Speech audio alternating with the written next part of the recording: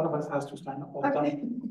So first of all, really happy to be here today. Hello, everyone. Good evening. It is such an honor for us to be here with you guys today and to talk a little bit about what we do and what astronomy is in the UAE and all of the fun things that we are up to these days. So just a quick introduction. We already got a really nice introduction from the chairman, but just to recap a little bit, my name is Khadijah. I am the operations manager at Dubai Astronomy Group, and this is our general manager, Mr. Sheeraz. So just to give you guys a brief about what Dubai Astronomy Group is, what we do in general, where we are, all of the information about it.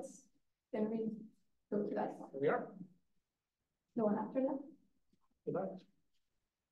So Dubai Astronomy Group is a non-profit organization that started in the year 2000 by this guy right here. So this is our CEO, Mr. Hassan Al-Hariri, who started this group out of his own passion for astronomy. And this was many, many years ago when I was still a baby. So he started this group with, it was like a group of amateurs and astronomy enthusiasts who were really in love with the skies, really in love with what the UAE had to offer. And they would constantly go to the desert and learn about the sky. They would observe and stargaze all throughout the night. That group very quickly grew into hundreds, then thousands of people who would go with them to the desert and learn about these things. And Mr. Hassan himself started teaching about these things as he was learning them himself. And I was lucky enough to be one of the kids who were attending this event way back when I was a child. So I would attend these incredible events with them in the middle of the night, go to a random place in the middle of nowhere, desert, and spend the whole night with telescopes and astronomers, learn about the sky and everything. And then the next day I had to go to school, and no one believed me that I was actually doing this, because no one believed this kind of stuff even existed. They were like, what do you mean you're in the desert? Doing what? But that later became a passion of mine, because I was like, okay, this thing is just phenomenal. And it's unbelievable that I'm actually doing this and it's happening here. So you can see some of the images of the events that we do in the desert. These are the more advanced trips that we are doing, basically. So the group grew quite a bit. The number of people was huge. We had several camps. We had the Zubair camp, which is outskirts of Sharjah. Yeah, Sharjah, pretty much on the border of Sharjah and Ajman.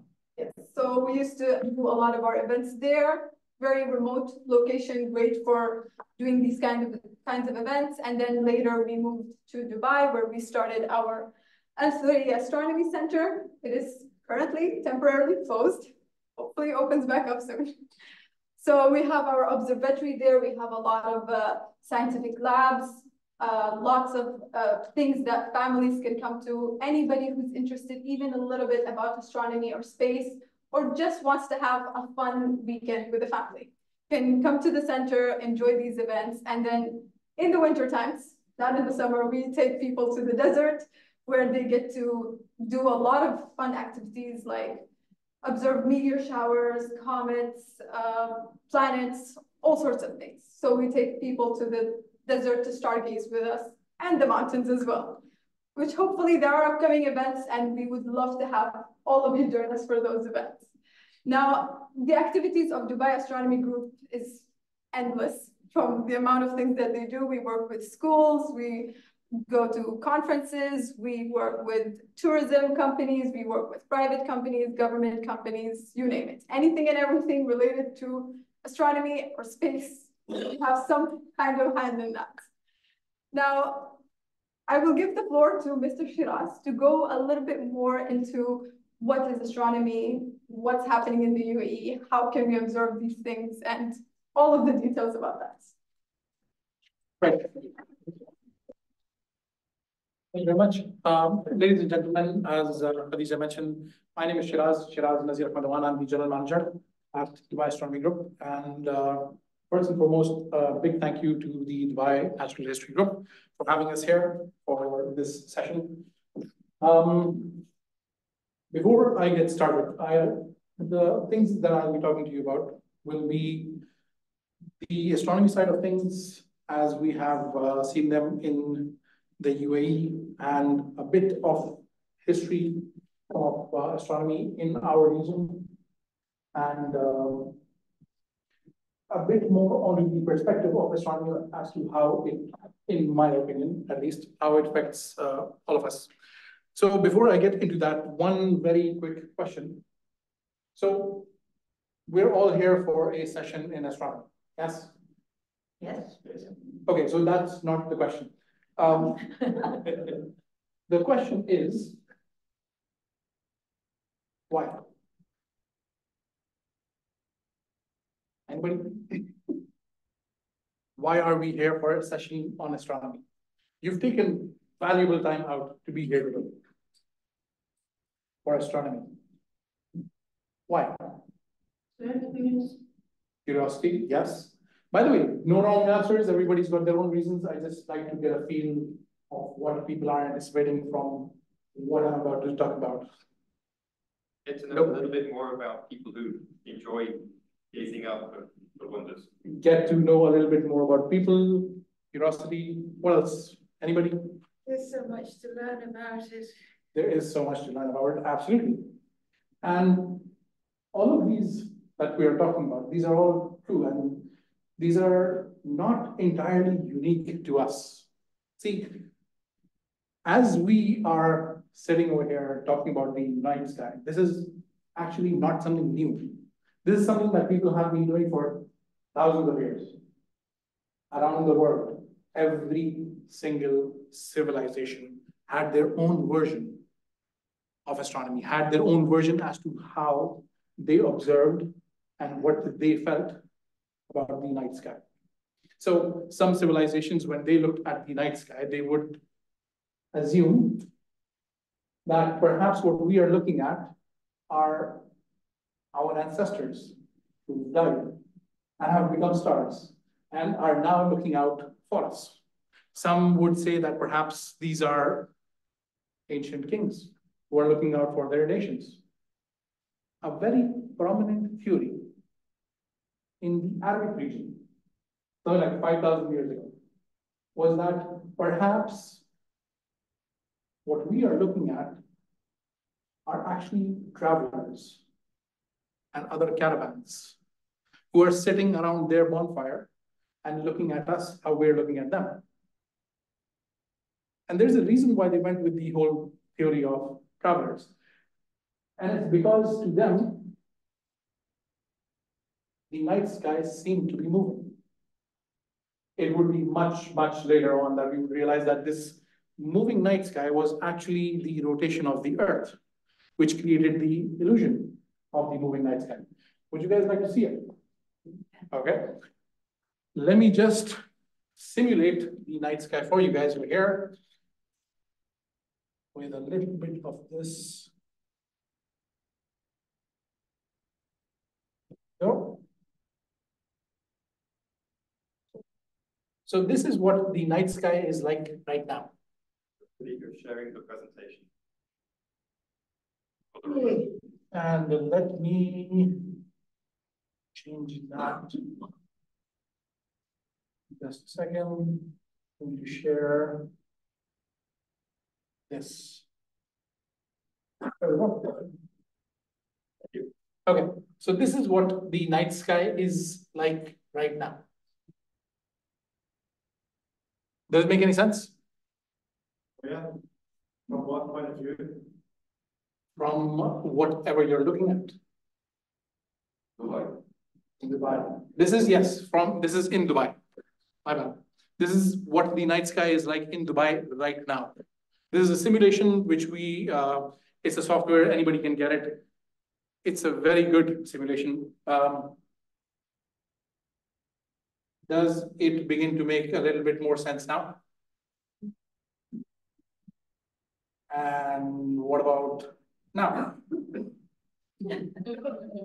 All right, so these were what we are looking at over here are basically constellations that we created. But let's look at the moving night sky. I'm going to switch off the atmosphere because this is a software and that is something which I can do. And it makes the night sky much, much more clear. And let's move things around, shall we? So as time goes by, this is how the night sky seems to be moving. And the ancients noticed this. And they noticed one very important thing. They noticed that the entire sky seemed to be moving, except this one point. As a matter of fact, it seemed as if everything seemed to be moving around this one point. Any guesses as to what this is? Sorry? That is correct. This is the star by the name of Polaris, which is also known as the North Star. Fun fact, it does seem to move, but only if we speed things up. Okay, I'm going to speed things up. It's going to get a little bit janky. So this is a little faster.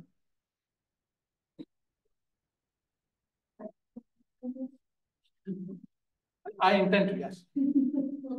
But then you see that movement is what I was referring to. There is, okay. So today we understand that the reason why this point in the sky does not move is because this is where Earth's axis points to. Back then, they did not have this information, but what they did realize is that if I was facing this star, which, for example, I am right now, I would be facing the direction which we today refer to as north, which means that what is behind me? Very good. On my right. On my right. And on my left, we have west. All right. One more very cool thing about this is that if you start following this, you will end up in the Northern Emirates. Sharjah, Ras Al Khaimah. Follow this star, it'll take you there. And as a matter of fact, if you continue to follow this and like really follow this, I mean, perhaps go all the way up to, let's say, Europe, the location of where you observe this star changes. So if I were to look at this star from Dubai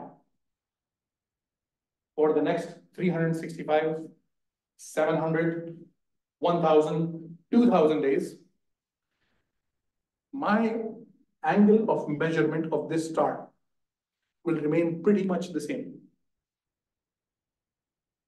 That is because that is what my latitude is.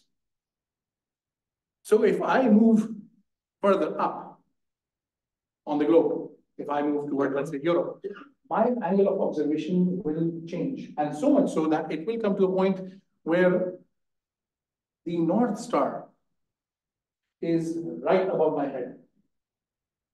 Where am I standing? Well, we're standing at the North Pole. And similarly, if I started walking south, it will go lower in the night sky. So much so that it will reach the horizon and then disappear. Where am I standing? Very good. Usually people say South Pole. You did not fall for it. So yes, you're standing at the equator because the North Star is something which is only visible in the Northern Hemisphere. This is perhaps also why it became so famous, because most of the major work that got famous in the world of astronomy was done by people in the Northern Hemisphere. You've got the Chinese, you've got the Greeks, you've got the Aztec, you've got the Arabs. And that made the North Star one of the most popular stars out there.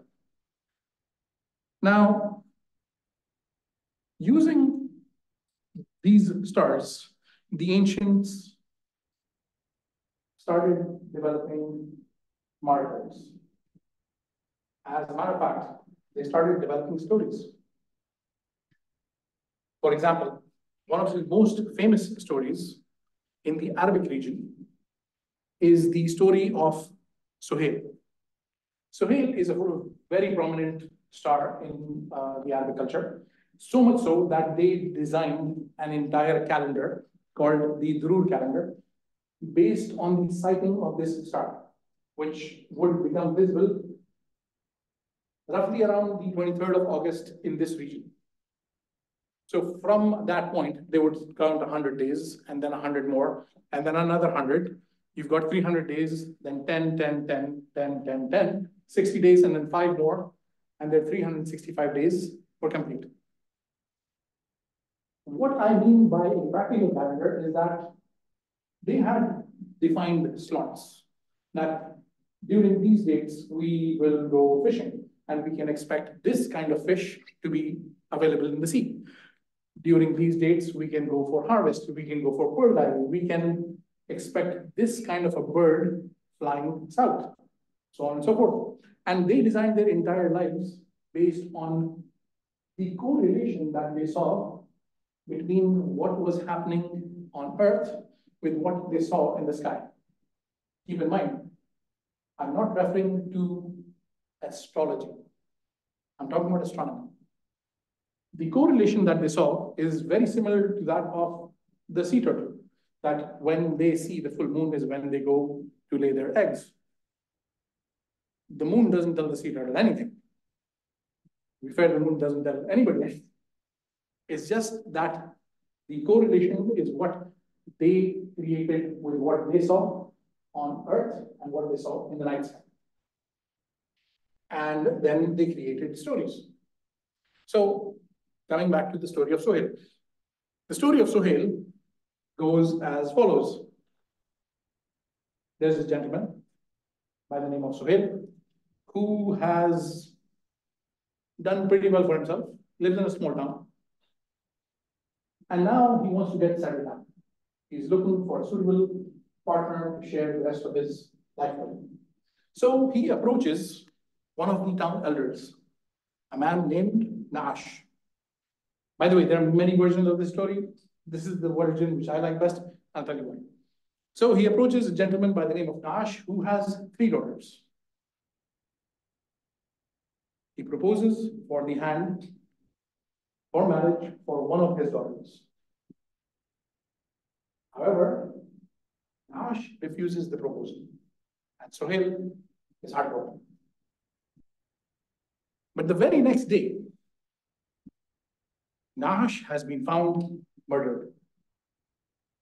And obviously, everybody begins to blame Suhail. That you proposed for marriage, he refused your proposal, you made it a matter of your honor, and therefore you killed this poor man. So to save himself and his family from what we can only refer to as mob justice, Suhail runs away with his 2 sisters to the other side of town to escape all of this. Whereas the daughters of Naash, also referred to as Banat Naash, they know that the killer is not Suhail. They know that the killer is their neighbor, Jedi, who has had a dispute with their father for some time, and he has now finally murdered him. So the daughters of Naash, the Banat Naash, they haul the coffin of their father and start going around the house of Jedi seeking justice. The end.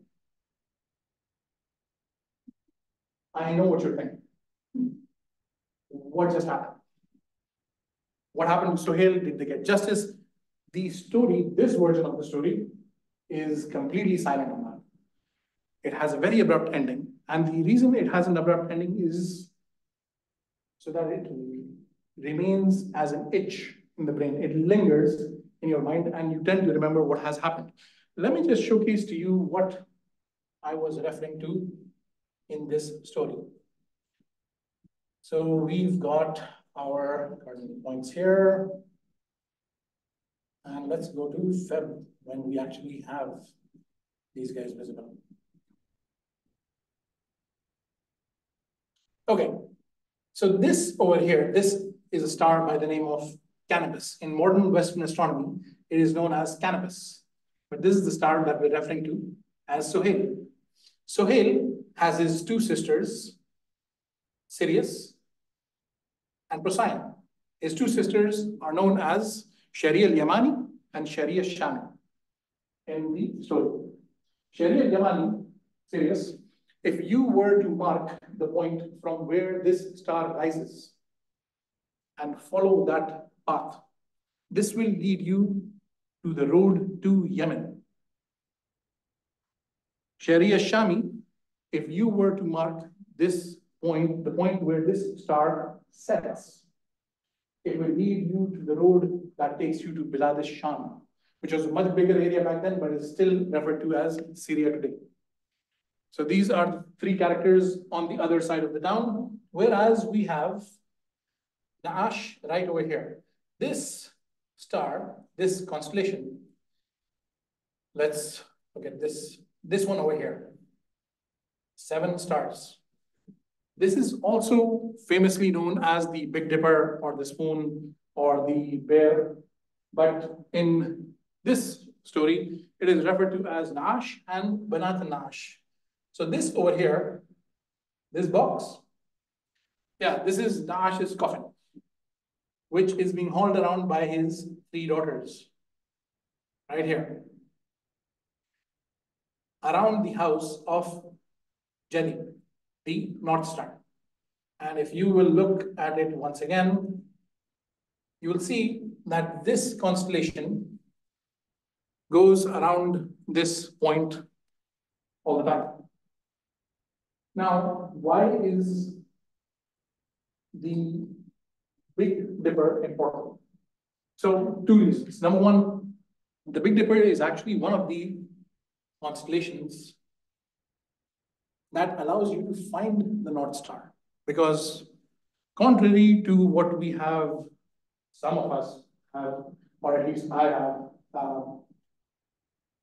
I've been taught in school, the North Star is not the brightest star in the sky. The North Star is actually very faint. It is visible, but it's very faint. Sirius is the brightest star in the sky. I'm assuming that our educators mentioned that this was the brightest star because this is the one star that is visible in all seasons. Summer, winter, whatever it may be, it is always going to be visible. Sirius, not so much. Any other star for that matter, not so much, at least amongst the bright ones. So the Big Dipper is actually something that you use to find the North Star. So you take the top, the first 2 stars over here in the Big Dipper, and you draw a straight line and come to Polaris, the North Star. Whereas the entirety of the constellation is actually something that you can use to be able to tell time in the night. By measuring its movement, you can tell how much time has gone by. I think, if I'm not mistaken, it's something like 5 to 10 degrees every 1 hour. So these are the points that the ancients used in this particular story. Now, the question is, why create these stories? And the answer is actually quite simple. Back then, they did not have Netflix. They did not have computers. They did not have mobile phones. Telling stories was a form of entertainment. There would be special days that people would go to the market. There would be special sections that people would go to and recite poetry, tell stories. It was a corner of literature.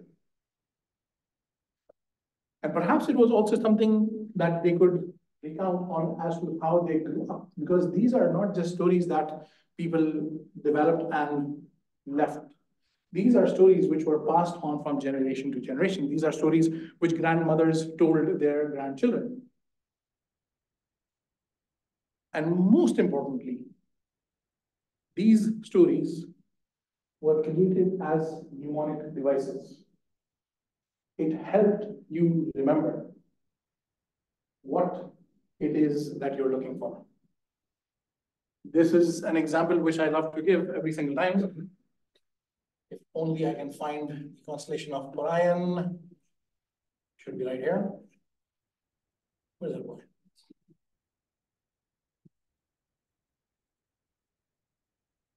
This over here is the constellation of Orion. This one right here. All right.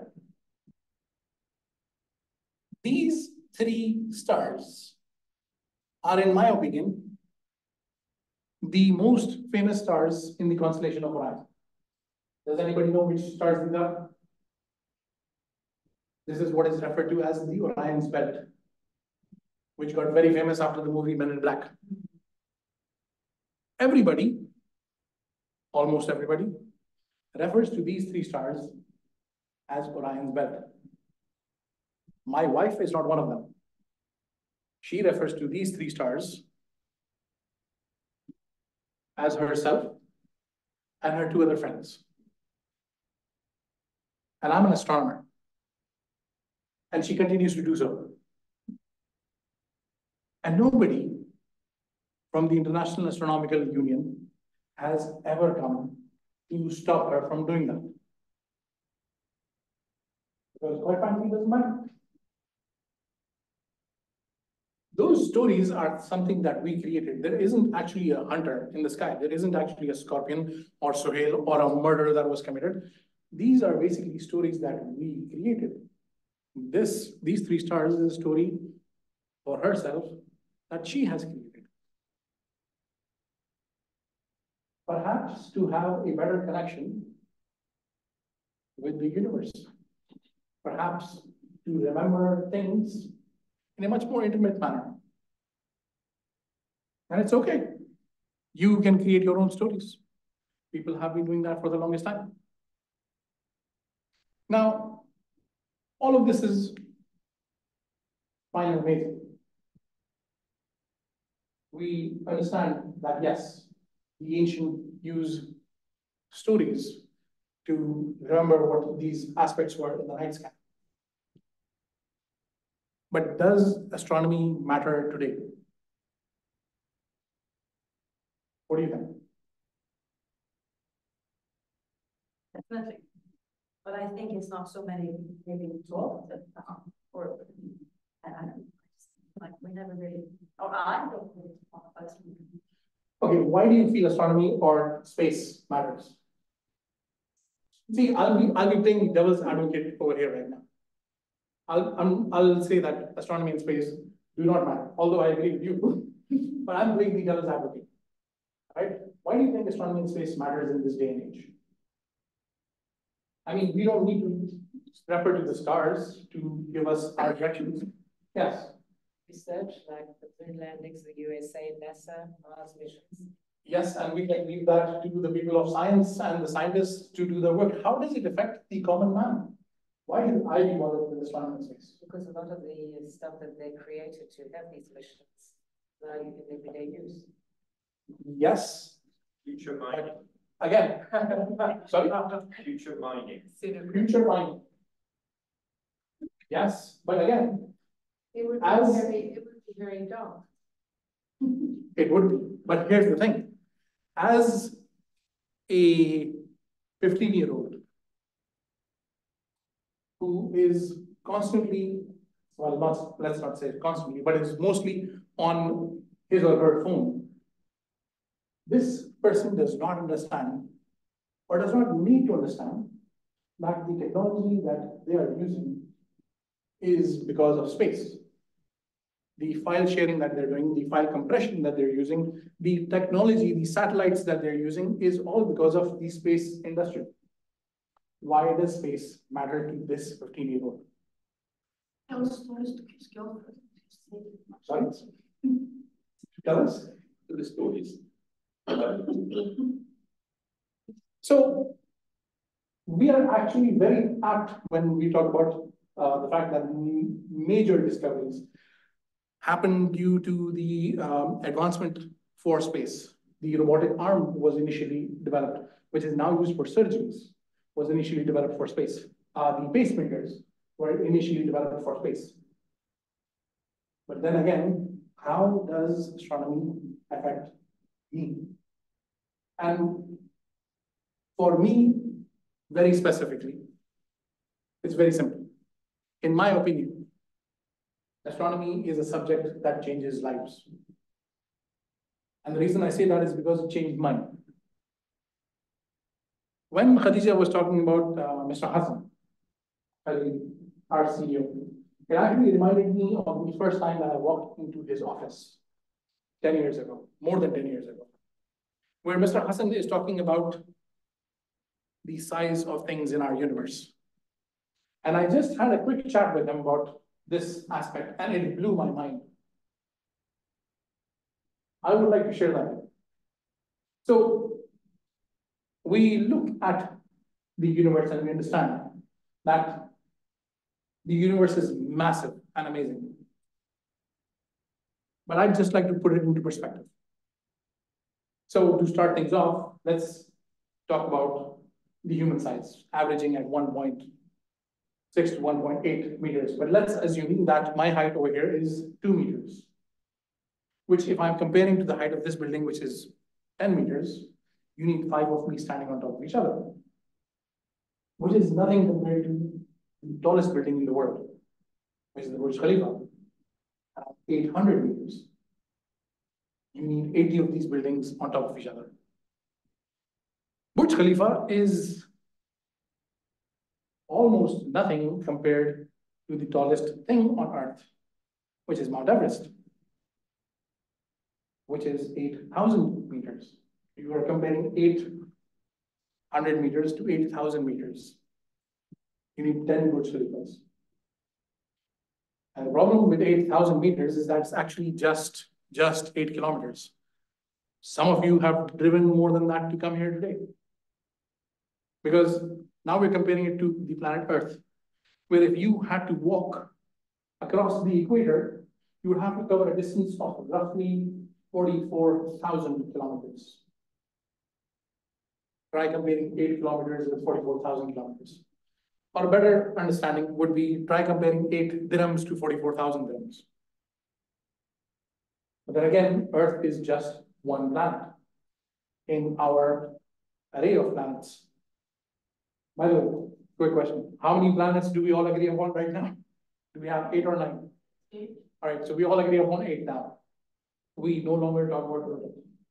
Pluto is something which got disqualified somewhere in 2004. So when we talk about these 8 planets, Earth is not even the largest planet. The largest planet over here is Jupiter, which can host up to 1,300 Earths inside it, which is again not the largest object in our solar system. That goes to the sun, which can take 1.3 million Earths inside it.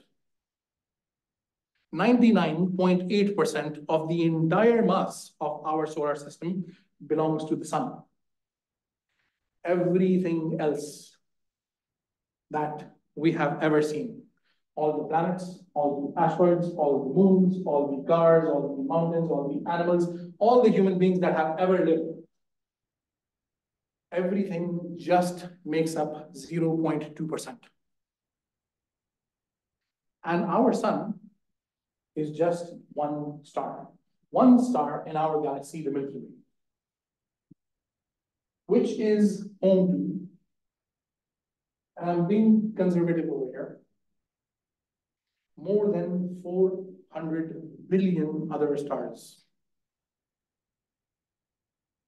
And our galaxy is just one galaxy in our universe.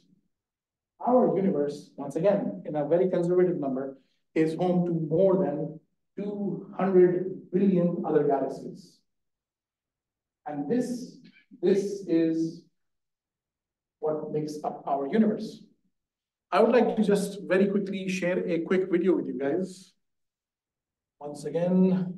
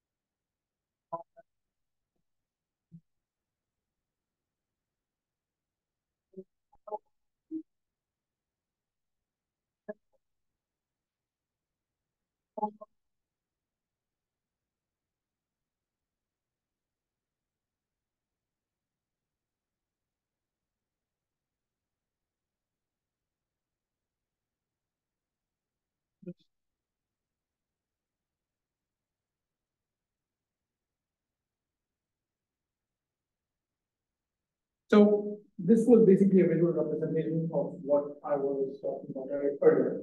But let's just bring it all back. So we've got our universe, home to more than 200 billion galaxies, out of which one of them is our galaxy, which has more than 400 billion stars, out of which one of them is our star, the sun, which has 8 planets around it, out of which one of those is our planet, Earth, which has 7 continents. One of those is Asia. And in Asia, we have a region, Middle East. And in Middle East, we have a country, UAE. And in UAE, we have 7 emirates. One of those is Dubai. And in Dubai, we have a smaller section, Jumeirah. And then we have in Jumeirah, the Emirates Academy for Hospitality. And in that building, in one of the rooms of that building, you and I are talking about size, where my height is not even 2 meters. It's around 1.6, I'd like to say 1.7. So what is our size in the universe? And the reality of the matter is that it's negligible. The universe doesn't care. We don't matter. But I'm not trying to bum you guys out. There is a message. Because there is another side of information that comes over here. Because yes, while our size in the universe may be nothing, may be negligible, it does teach us a very, very important lesson in humility. and we are not the center of the universe. But at the same time, as human beings, we have achieved so much. The Burj Khalifa we were talking about, yeah, we built it. The entire Earth that we were talking about, yes, we've gone across it, and we've gone across it in style. We managed to make metal fly. We now travel from Dubai to New York in 14 to 16 hours, sitting in a chair, watching a movie, eating food. This is stuff that even birds can't do. And we didn't stop there. We went beyond our planet. We sent spacecrafts to the entire solar system and beyond. We intend to inhabit Mars as well. And we intend to send spacecrafts to interstellar regions. This is how amazing the human race is. This is how amazing each and every single one of us can be. And in my opinion, this is what astronomy truly teaches us. That yes, there is an immense amount of possibilities, immense amount of potential, which is lying beyond our planet where we live. And perhaps one day we'll be able to tap that. I will cut things short because I have taken up way too much time. And I will just very quickly touch the stargazing in the UAE and the practical guide. So if you are interested in stargazing, if you are interested in going out and taking a look at the night sky, doing so within the city is a huge challenge. Sure, you can look at the moon, you can look at the planets, these are bright objects, but weirdly enough, tonight, we don't have the moon, nor do we have the planets. I mean, yes, everybody is fascinated about the fact that there is supposed to be a planetary parade, but that is going to happen somewhere around 3 a.m. in the night or early morning, however you'd like to see that. So that is when you will be able to look at Saturn, and you'll be able to look at Mars. And if you have a very good telescope, you will be able to look at perhaps Neptune. To be able to do proper stargazing, you want to go out into the desert. You want to go out into a location which has low light pollution. That is what begins to show you the constellations as we saw it. There are areas like Al-Qudra in Dubai. There are areas like the Al-Quwa Desert in Abu Dhabi. There are, you have the Jalajis mountain. Going to these locations with a certain amount of preparation.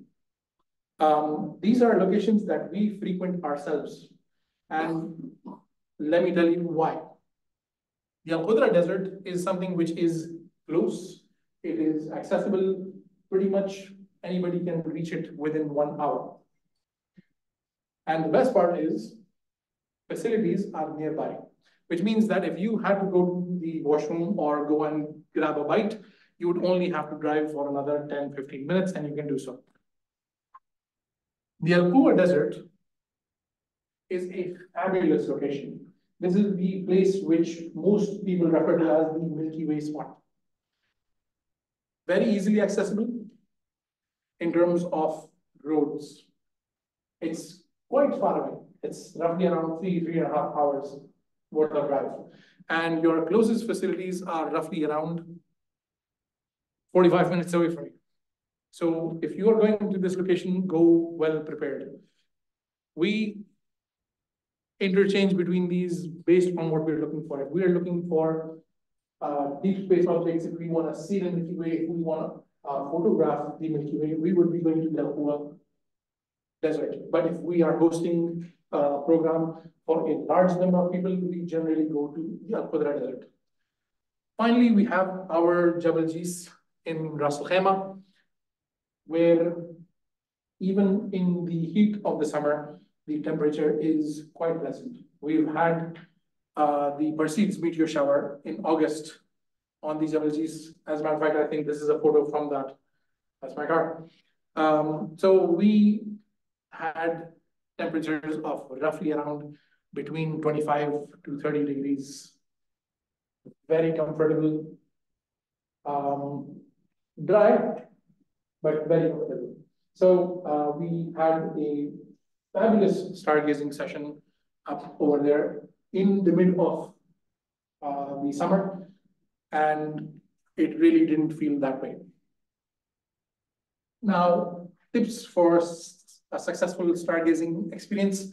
I would generally recommend that your first stargazing experience be with a group such as ourselves, where you are going there with somebody who knows what the sky is going to be like. They've got their equipment with them. So if you are participating in a stargazing experience with us, we generally have our equipment. We bring telescopes, we've got mats, we set up a snack station, water is available, all the works are available. However, following that, you have a good enough idea as to where to go and what to expect. So even if you were to go to one of these areas which I've mentioned earlier, without any equipment and just a mat, some drinking water, perhaps some snacks, you are good to go. I would advise that you take along with you some of these very easily accessible.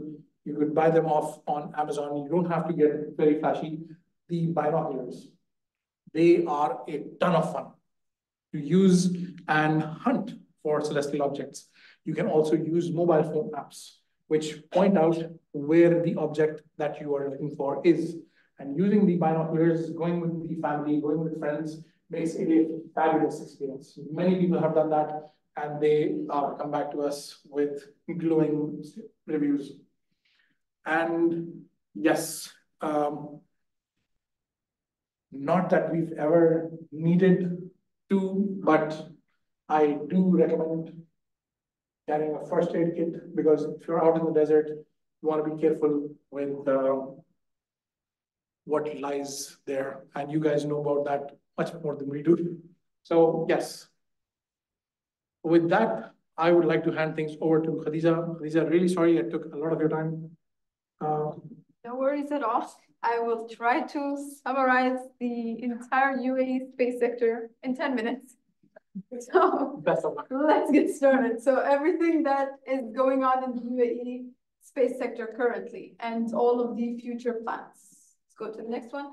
So the UAE's vision for space exploration right now is that they would like to basically get in the space race. So we are trying to do quite a lot of things, from going to Mars, from going to the moon, to making the lunar gateway, which is with NASA. A lot of things, from scientific advancement, global collaboration, working with the youth, getting a lot of the youth into the space sector is a huge goal, which is where we come in handy. Teaching a lot of the people to get into the sector and basically getting the whole next generation to push this and take us to where we need to go. Go to the next one. So there is quite a lot of missions. I had a video to show, but I feel like we're just gonna skim through all of it. So a lot of the missions that have been happening recently, and a lot of upcoming really exciting missions that are there. So one of the main missions, which is after with the leadership of Sheikh Mohammed, he announced that we would like to build a scientific city on Mars. So there is the project 2117, which is the long-term goal to establish a whole city where people could actually live in Mars by the year 2170. I'm assuming none of us would be there to enjoy this, but I hope that we could have some sort of a, I guess, thumb or a footprint or something in that project. The scientific city as well that they would like to build there. So quite a lot of exciting projects that we won't be there for, unfortunately, but really hope that we could do something today that would help build that city in the future. Then we have the Emirates Mars mission, the HOPE probe, as we all heard and have seen, and which is, by the way, currently still active. It is orbiting around Mars, and it is basically getting all of the data about the atmosphere and the climate. Then we have the Emirates lunar mission, which started with a Rashid rover, which they sent last year. Unfortunately, it crashed. So they are planning to send another one very soon. It's going to be called Rashid Rover 2. So really hope that that works out. And the main plans of getting back to the moon is to build the Lunar Gateway, which is a project that they're working on with NASA. It's basically going to be somewhat of a stop for us to reach further things, hopefully go to Mars as well. Instead of just going from the Earth, we will start going from the moon. And then lastly, but not least, we have the Asteroid Belt mission, which is coming up. Hopefully in a couple of years, they should hopefully be able to launch. So they're planning to launch a MBR rover, which is going to carry a lander that is, well, the rover is going to pass by 7 asteroids in the asteroid belt between Jupiter and Mars. And the last asteroid, which is the biggest one, it's called Justitia, something like that. So that asteroid, yeah. So they are planning to land a lander on that asteroid and learn about it, see what we can get. Hopefully the lander that they built is able to bring some samples back. I don't know if that is possible with the plans that they have, but hopefully they can. We were also part of, they had a competition late last year, where they were asking anybody to build or design landers for them. And we did one as well. We don't know what happened with that competition, but we have a lander in case anybody needs to use it. Let's go to the next slide. So the key organizations right now in the UAE space sector. So we have the UAE Space Agency, established in 2014. These are the government agency. They regulate, they have all of the policies, they are above everything, and they are sort of the people who regulate the laws and everything regarding space. Then we have the Mohammed bin Rashid Space Center, which, if you guys have been to Mushrif Park, they are right next to us outside. So these guys were founded in 2016. This is under the patronage of Sheikh Hamdan, and he is the CEO of this Space Center, and they are the guys who are responsible for sending people to space. They do a lot of research. They've sent satellites, the Khalifa Sat, the Dubai Sat, and a lot of other ones. And they're basically the guys who are sending all the people to space. So all the astronauts are coming from their astronaut program. Then we have the Al Sadim Observatory, which is in Abu Dhabi, that you guys can visit. So this is a private observatory in Abu Dhabi, funded by the government. They do a lot of outreach programs. Then you have us, Dubai Astronomy Group, as you guys know. And then you have in Sharjah, you have the Sharjah Academy for Astronomy and Space Sciences. These guys are part of the Sharjah University, and they do a lot of research. They do a lot of outreach programs as well, and they work with a lot of students just teaching about all of the things that they're doing. They've also sent out a satellite. Don't remember what it's called though, but I think they have. And then lastly, we have the Emirates Astronomical Society, which is also in Abu Dhabi, and these are a nonprofit organization also working towards promoting astronomy in the UAE. Go to the next one. So all of the satellites that they have launched from Dubai, from the UAE. So we have the Dubai Sat-1, Dubai Sat-2. Both of these were Earth observation ones. One of them is inactive, one of them is still going on. Then we have all of the Yahsat satellites. These were by the telecommunications company, Al-Yahsat, which is in Abu Dhabi. These guys are responsible for 3 satellites, I think more than that, but 3 satellites mentioned here, all of which are still active. Then we have the Khalifa Sat, which was also from the MBRS, the Mohammed bin Rashid Center. This is an Earth observation one. Then we have the Hope probe, which is orbiting Mars, as we can see in the image here. Then we recently have the Knife 1, which is an educational one sent by students. And then we have the Mezinsat, also environmental monitoring sat, that it's by the UAE Space Agency. Then we have all of our astronauts. So we have now he is the Minister of Youth. His Excellency Sultan Al-Niadi. Then we have Hazar Al-Mansouri, the first astronaut who went to space. And we have the future astronauts, Noor Al-Matroushi and Mohammed Al-Mullah.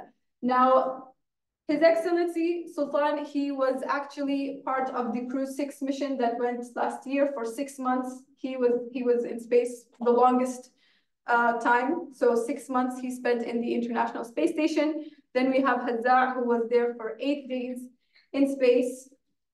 First astronaut to go to the ISS, and then we have the future astronauts who are also planning to go to the ISS as well as part of Crew 7 or 9, one of them. They're also going with NASA or SpaceX. Go to the next one.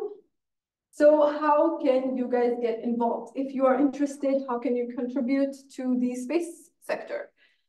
First of all, participation in all of these events. As you guys are here today, you are contributing to the space sector.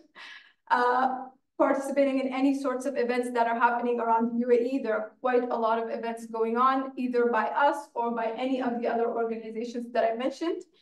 Joining our events, we have memberships, we have volunteering opportunities where anybody from kids to adults can join us to learn more about these events. Anybody who volunteers with us as well, they usually learn everything. So how to use telescopes, how to be a part of these events.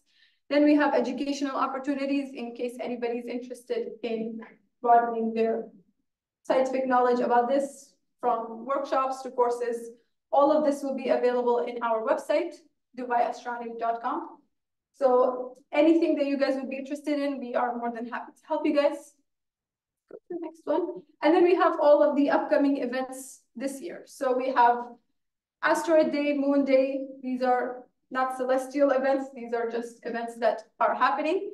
Then we have the Buck supermoon. So this is when the moon is the closest to Earth. It's going to appear much bigger. And it's going to be a full moon. So we are going to do a big event for that. Hopefully you guys can come as well. We have the conjunction of Jupiter and Mars, another supermoon, lunar occultation of Saturn, which I don't know what that is. Sheeraz can tell you. So basically, it would seem as if Saturn is coming out from behind the moon. Oh, so it's the opposite of that other. Oh, conjunction. Okay. That is conjunction. Okay, so then we have Saturn at opposition. We have a penumbral lunar eclipse, which it's nothing big. It is somewhat of an eclipse, but nothing really is going to be that visible. But that same day, we also have a supermoon. Then we have the Space Week, yet another two more supermoons, and then we end it with the Jupiter opposition. These are events that are visible anywhere in Dubai. So whether you're in the city, whether you're in the desert, you will be able to see all of these. We have the Perseids meteor shower and the Geminids meteor shower as well. Perseids happens in August 12th. Geminids happens around December 14th. And both of these events, you have to be in very dark locations to be able to see that. All of these, including the meteor showers, we will be doing events for. So if anybody would like to join us for that, you're more than welcome. And with that, we will end our session. Any questions? We are more than happy to answer. And you can connect with us through our email and our phone number. Thank you guys so much.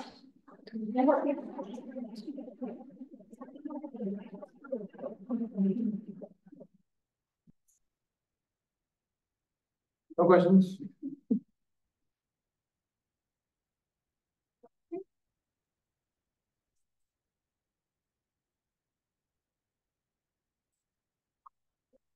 So, yes.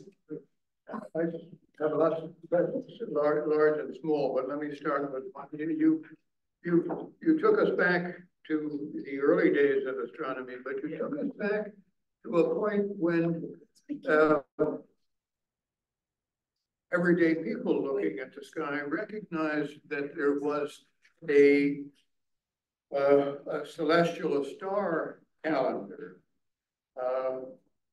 And they counted from that. You mentioned 100 days, 100 days, 100 days, tacking on. Do you or have scholars thought about why it is that with that background understanding, why instead of a celestial calendar, a lunar calendar became the standard for so many cultures. So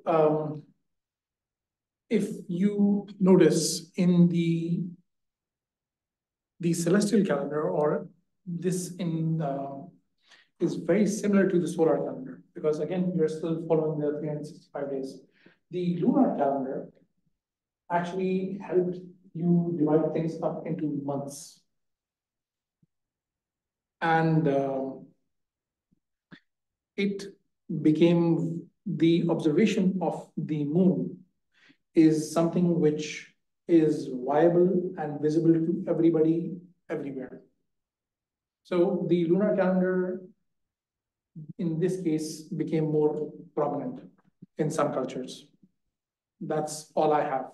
That's all the information that I have about this. But there could be other reasons which I am not aware of. Yes. Yes.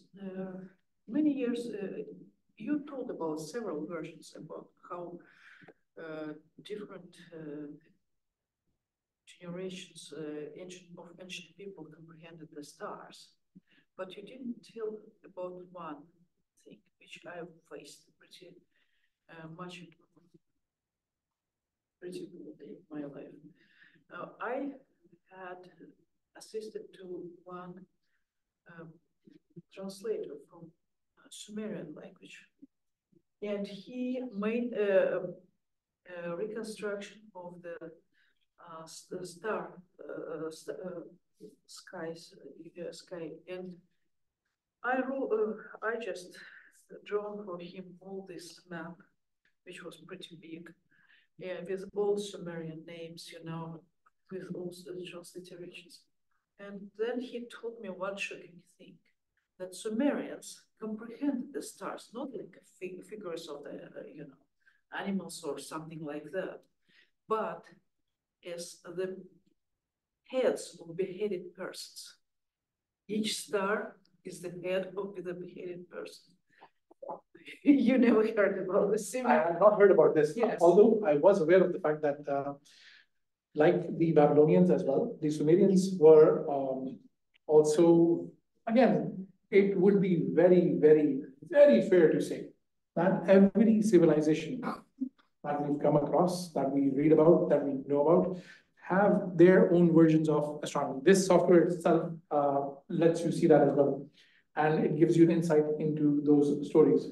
But the heads of people, this is definitely some new information for me. Thank you so much for sharing that. Yes, it's published 30 years ago. Fabulous. I need to update myself on that. Yes. Yes, any other questions? I wonder about Gary's question about the moon. Could the fact that the moon has such a direct impact, so does the sun, but Jupiter doesn't have an impact on us really. The moon does because of tides. That people realize that the sea and tides, and so that's something that maybe the moon also took your grabbed the attention. I wouldn't be able to say. I'm guessing, yes, that could also be one of the reasons. But the only one thing which is coming to my mind as of now is, see, for example, when we look at the Islamic calendar, right? The Islamic calendar is a lunar calendar. And what it states is that you go out on the 29th of the current month to take a look and look for the new moon. If you don't find it, go back home. Very simple. It's a very clear and visual element that if you see it, fine. The month is going to be 29 days. The existing month that you were in, you saw the new moon, end of story. Now you have entered the new month. However, if you don't see the new moon, go back home, it's going to be 30 days, and that is the end of it. You don't even have to go on the 30th day to observe. So based off this information, is the only reason why I'm saying that the moon is very obvious. I don't know whether I'm assuming that they did also understand how the moon is affecting the tides. Because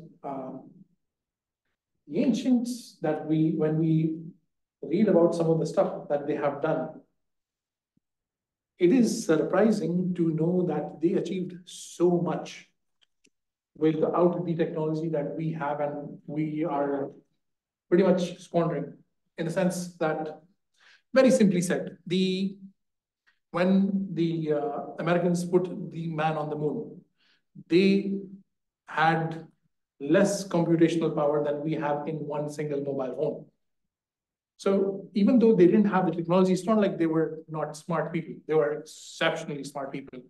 You look at what the Astrolab, you look at the works of Aristophanes, who actually, just by the distance of walking from, if I'm not mistaken, Alexandria to Cairo, and correct me if I'm wrong on this, but the distance of walking between two cities in Egypt, this gentleman mapped out what the diameter of the earth would be, and he was Aristophanes, yes. And when it was calculated properly, he was off by just a little bit, like a negligible margin. So these were amazing minds. One of the questions that we normally get about is, how do we know how far this star is? And one of the oldest methods that was used is referred to as, if I'm not mistaken, the stellar parallax, where what they are doing is they are observing a star from one point on Earth, and they're measuring their angle of observation. And then they look at that same star 6 months later, because now they're on the opposite side of the sun, and they measure their angle of observation. And they've got themselves a triangle.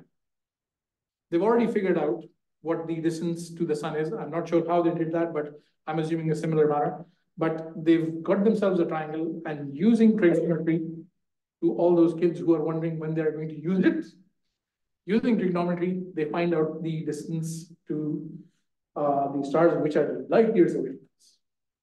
So yeah, these people who, the ancients that we talk about, sure, they might not have had the technology that we do, but it's not like they did not understand things or they weren't smart. So to answer your question, yes, that might have been one of the reasons as to why they selected the moon and went with that. Any other questions? Yes. Let's talk about, let's say, using triangulation. There's also been some bouncing experiments, bouncing signals of the moon or Jupiter. There's been a Netflix series about using sun to accelerate the communication. Can you talk a bit about the bouncing? Netflix is just a fictitious one. I'm not aware of the sun for communication. Khadijah, would you have anything on this? You watch Netflix a lot more than I do. But there is... Try and get a more powerful signal. The bouncing is a more realistic scenario. So the bouncing Jupiter, talk about that to explain what they're trying to do.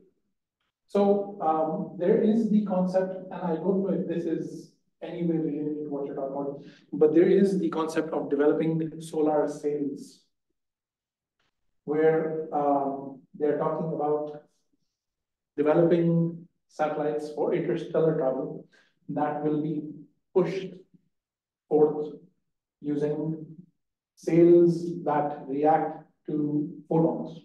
So photons are basically pushing these sails into a specific direction. The beauty about space is that once you push an object, it just kind of starts going. So this should accelerate space travel. However, in terms of bouncing off light, that is definitely one of the things that is done with the moon. I'm not aware if it is done with Jupiter, because I don't know how they would bounce it off Jupiter. But the reason why they can bounce it off the moon is because when the astronauts of the Apollo mission went to the moon, they actually left behind mirrors for this specific reason, that they would bounce off lasers off those mirrors and kind of measure the distance, measure the time in as to how long it takes light to travel from point A to B and back. So that is, other than that, I'm not aware of. Which I seem to recall was about gaining understanding of the contents of asteroids. It's the thing which comes to mind, but I didn't know the details. That's why I was curious. Contents of asteroids are pretty much studied by radio waves. I could be completely ignorant about this. I will definitely look it up. Yes, any other questions? Going once? Thank you. Thank you, Rob. Thank you very much. Thank you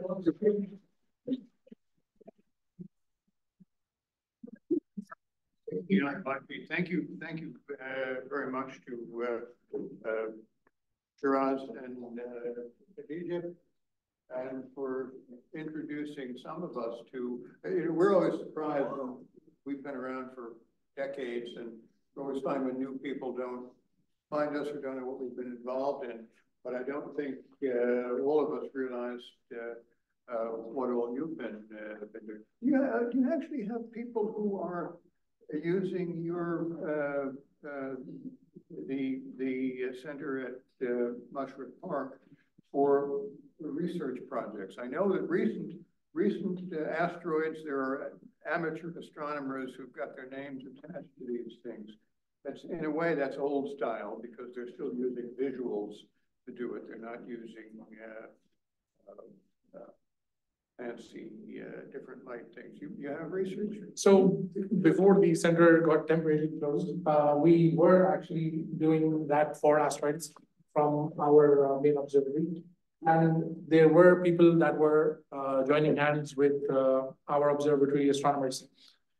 However, we are going to once again restart that because there are a lot of opportunities for citizen scientist elements where people can join hands and be part of real research and real science, and not just on the lines of, yeah, this is something that we enjoy, but they're practically part of it.